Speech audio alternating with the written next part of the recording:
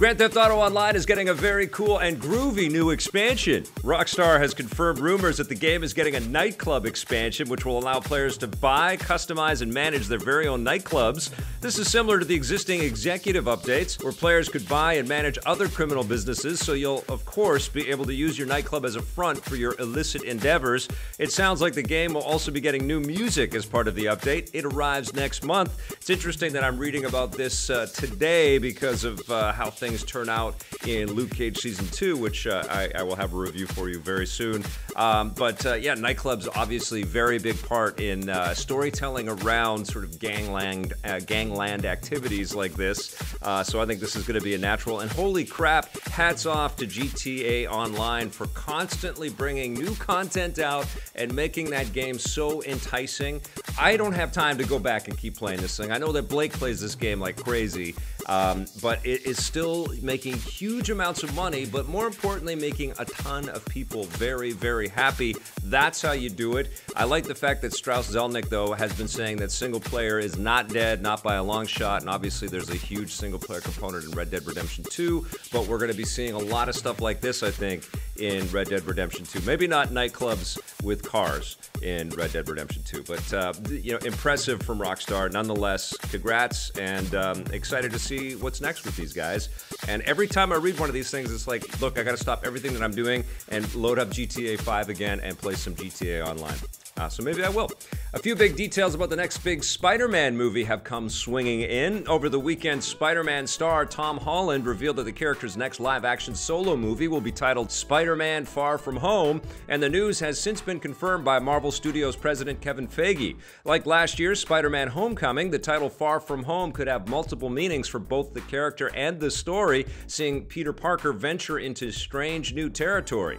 It's still unclear how the next film will account for the events of Avengers Infinity War, but we'll have to wait and see. It comes out next summer. Before that, the animated movie Spider-Man Into the Spider-Verse, featuring the Miles Morales version of the character, arrives this December. It's a good time to be a Spider-Man fan, huh? Tom Holland is killing it at his constant joke of revealing all kinds of information when he's not supposed to. He's very good at that. I like this Far From Home title, but that, of course, sets up Spider-Man 3 to be something with the word home in it as well, because they've got to keep this theme going.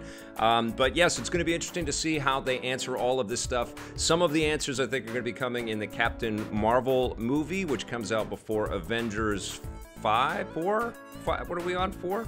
4, Avengers 4, and then we'll get Spider-Man. But I think a lot of answers are going to start trickling in. It's going to be very hard. You got to do a lot of this on the social medias, a lot of this, and a lot of this. You know, you just can't reveal all the stuff because the secrets are coming. But I think it has something to do with those zany stones that Thanos was after. All right, the Jurassic World franchise won't be going extinct anytime soon. The new film Jurassic World Fallen Kingdom debuted in North America over the weekend, earning $150 million to give it the 4th biggest opening of the year so far. Overseas, the film is doing even better. It's already earned more than $700 million thanks to the fact that it's been out for as long as 2 weeks in some territories. Although the numbers are down slightly from the last film, this shows that Jurassic World is still a very profitable franchise for Universal Pictures, and audiences won't be getting sick of dinosaurs for a while. As for what's next, Universal already greenlit a 3rd film a few months ago, so it's currently in development.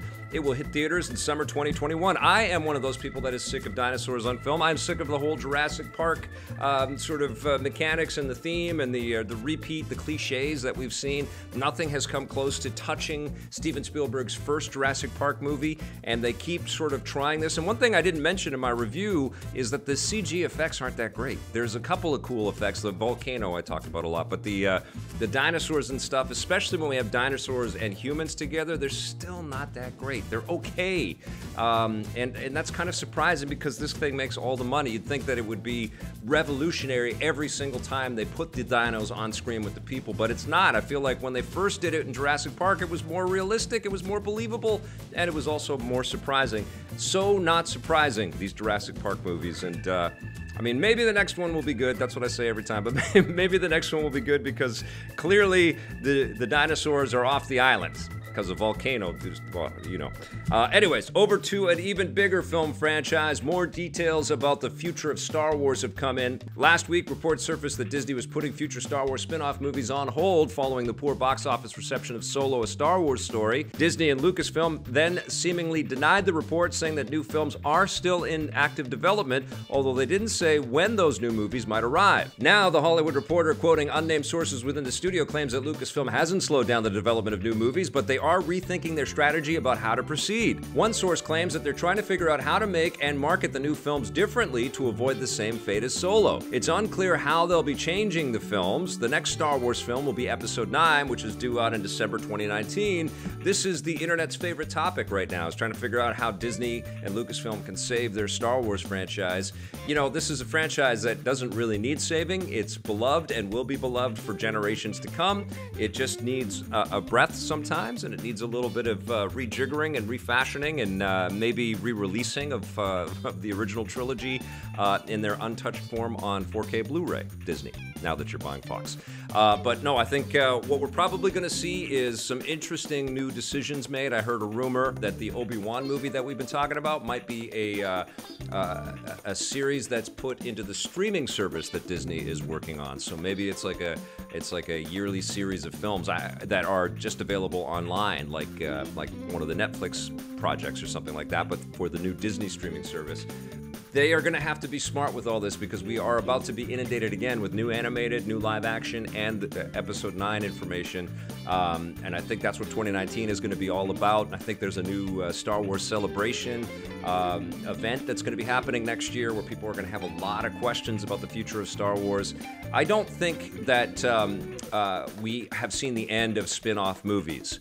And I think the Obi-Wan movie makes a lot of sense. I think the Boba Fett movie is something to be very concerned about, even if James Mangold is going to be the writer and director of it. Awesome choice there. But the fact that Solo didn't do well, and Han Solo is a much bigger person and a much bigger character within the Star Wars galaxy, I think it's going to be a little dangerous for them to make a Boba Fett movie. And how do they make a Boba Fett movie that's supposed to be a prequel without using Alden Ehrenreich and that association with him as the Han Solo of a failed movie is not a good thing to kind of reposition and remarket a new bounty hunter flick.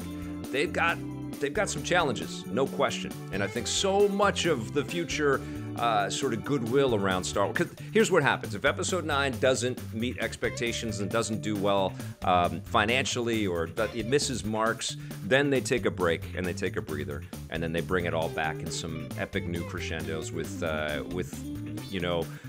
creators that bring some new hype and some new stories and some new ideas to the universe and to the franchise. It's a very interesting time, and I don't think there's another franchise that we can kind of point to that has had these kinds of dilemmas, you know? And it's going to be very cool to see how this all sort of unravels.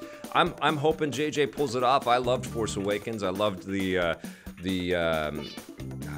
goodwill that they brought back for Star Wars and the sense of love that they brought back for Star Wars. Even if you don't love the movie, they did an effective job at sort of recrafting a universe that we cared about with that film. And I hope that they do it again with Episode 9, but no doubt this will not be the last time that we are talking about this. But it's time to take a look in the rearview mirror at this day in Everything Cool.